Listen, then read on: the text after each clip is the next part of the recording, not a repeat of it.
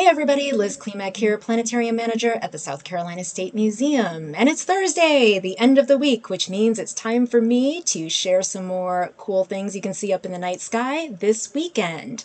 If you tuned in last week, we pointed out some of the prominent things you can look for in the evening sky, and this week we're going to do something just a little bit different. So have you ever wondered why some constellations, some objects get all of the attention and get mentioned more than others? For example, why does Orion the Hunter and the Dippers get so much of the spotlight? What about Camelopardalis the giraffe, for example? There are 88 official constellations, so why don't we hear more about some of the other ones? Well, to help answer this question, we are going to use the current night sky. So let's go ahead and just jump into what the night sky will look like on Friday night. So that's tomorrow night at about 8:45, looking towards the southwest from right here in Columbia, South Carolina. And we still have Venus blazing like a brilliant star off that western horizon, though it's not a star at all, but the second planet from the sun. But let's go ahead and go on into night, just fast forward time here, and head on to a time of the night when all of that sunset glow has faded away and all of the stars have come out. So we're going to have to go forward to about 9:30 on Friday night. Now I will say that if you go out Thursday night, you will see the full moon rising at about sunset. But Friday night, here's what's going to happen instead.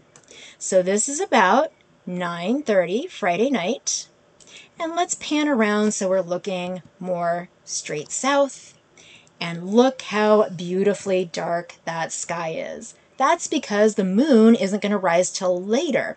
Now, I love the moon, but whenever it's out, it tends to drown out some of the dimmer things we might want to take a look at. For example, right high overhead is something that looks like a backwards question mark here. And it's a very easily recognizable pattern to see in the night sky. The moon was actually in the way of this star pattern last week, but this week we can see that it is part of Leo the lion, the head and body and tail of that lion. So there's an idea of what he might look like. And then if we were outside and were to just tip our heads back a little bit, high overhead, you would see the Big Dipper. These 4 stars form the bowl, and these 3 stars form a curvy handle. Now, the Big Dipper, as I mentioned last week, is not an official constellation. It is part of a constellation called the Big Bear, or Ursa Major, but we're going to focus just on the Dipper part here, because there's a little trick you can use. You can take the curvy handle here, which forms an arc, and use those stars to arc to a star called Arcturus, and from there spike down to a star called Spica. Now Spica here is the brightest star in a constellation called Virgo the Maiden. Now Virgo doesn't get pointed out by astronomers a lot because it's made of some really dim stars, which makes this constellation, just like a lot of constellations, kind of frustrating to find, especially if you live under an urban sky with a lot of city lights. Now I'm going to show you Virgo the Maiden here. Oops, let me do that again because I just want to show you Virgo here. So I don't know if this looks like a person to you, but this is a person standing up, kind of tipped over. Here's an idea of what she might look like.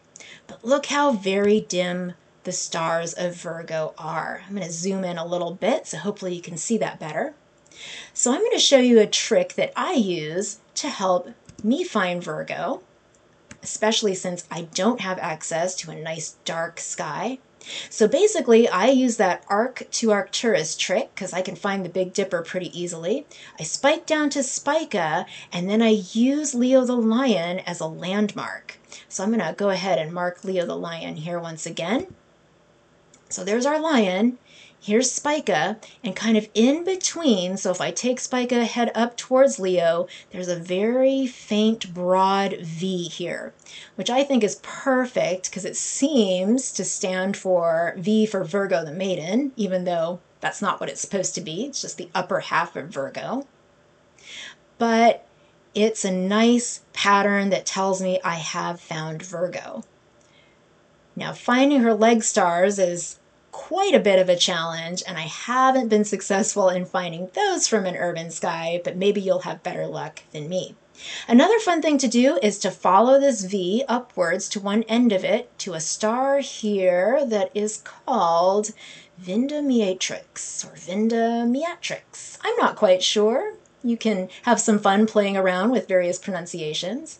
But if you can find this star at the end of that V, at the very tip of Virgo's shoulder here, and head towards Leo the Lion once again, somewhere in between, roughly about here, there is a galaxy. And I'm going to cheat here and go ahead and just show you the exact position of that galaxy. It's called M87, not the most memorable name, but it did make headlines about a year ago when in April of 2019, astronomers were able to image the supermassive black hole at the very center of that galaxy. So this is the galaxy, and I'm going to show you what that black hole at the very center looks like. So there it is, kind of looks like a fuzzy cosmic donut. But this is really, really cool because this galaxy is so far away, and that black hole lives at the very, very, very center of this.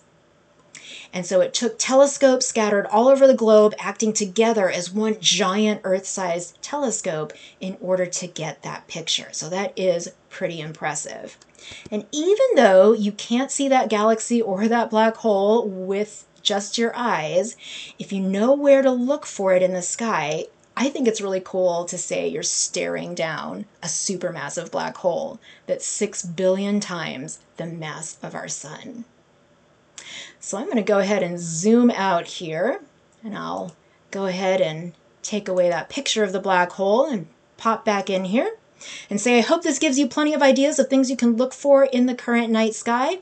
Don't worry if you can't find the specific things that I pointed out. At the very least, I hope that you'll have a chance to take a break from your computer screens, take some time out for yourselves, just go out, get some fresh air, and enjoy all that the universe has to offer right above your very own home. Thank you so much for joining me. Have a safe and wonderful weekend. Hope to see you again next week.